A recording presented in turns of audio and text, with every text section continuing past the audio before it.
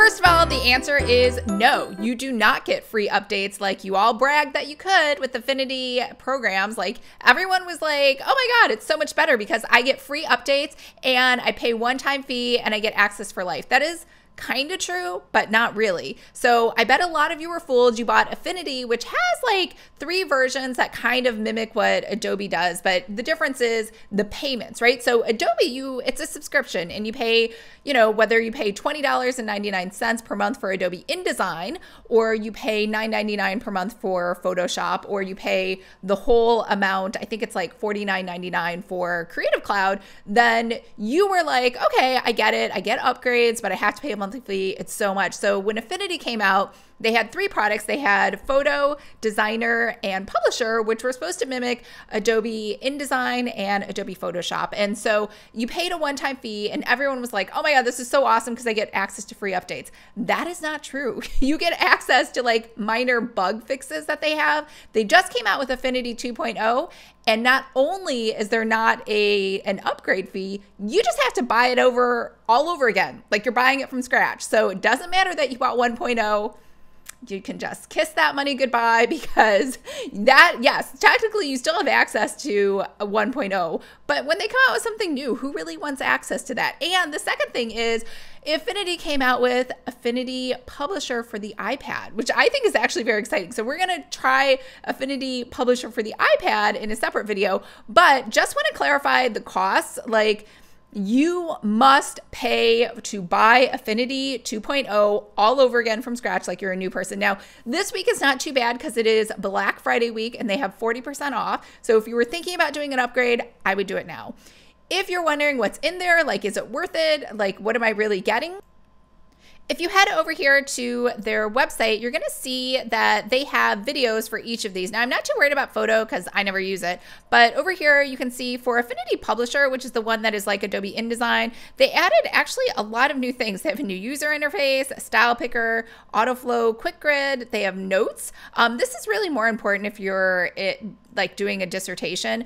They have a books panel, placing and editing DWG files. I don't even know what that is, so I don't even know if I care. Linked layer visibility override. Don't really know what that is, but I do use layers a lot. URL linked resources, that's very important. Converting frame text to artistic text, that sounds like something cool you wouldn't want to miss out on. Select same, it doesn't really look like it's important. Definitely could care less about the word counter. Overwriting existing package files, sure, why not? I mean, that seems like something that should have been in 1.0, but all right. And then as far as Affinity Designer, which is like their Photoshop, same thing, new interface, shape builder tool, vector wrap. I don't know what TWG files are. Maybe I should learn what that is. The knife and scissor tool, again, that feels like something that should have been there in the first place. Area measure scale tools. I don't know how really important that is. Quick grid and style picker tool. That does sound like something that would be useful and honestly should have been in 1.0. So should you upgrade? I'm not really sure. So the upgrade, just so you know, is not cheap. It is, and it's not even an upgrade. I keep saying that is 100% false. It is you just buying everything from scratch. So I would only purchase, they do have this combo where you can get all 3. Again, I would never use photo. And honestly, I probably wouldn't even use designer. So Publisher 2, I would definitely use because that is like InDesign. So I'm going to buy that.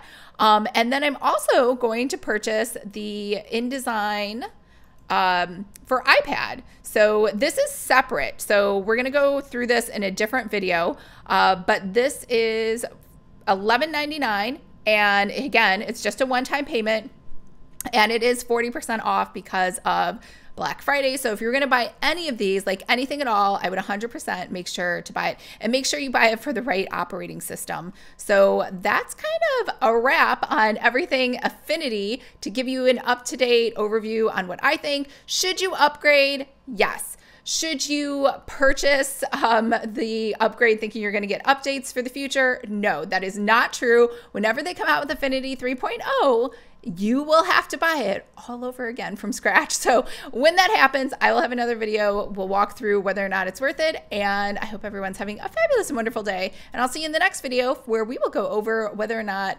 Affinity Publisher for the iPad, which again, Adobe does not have a competitor version, is worth it and can it really do anything?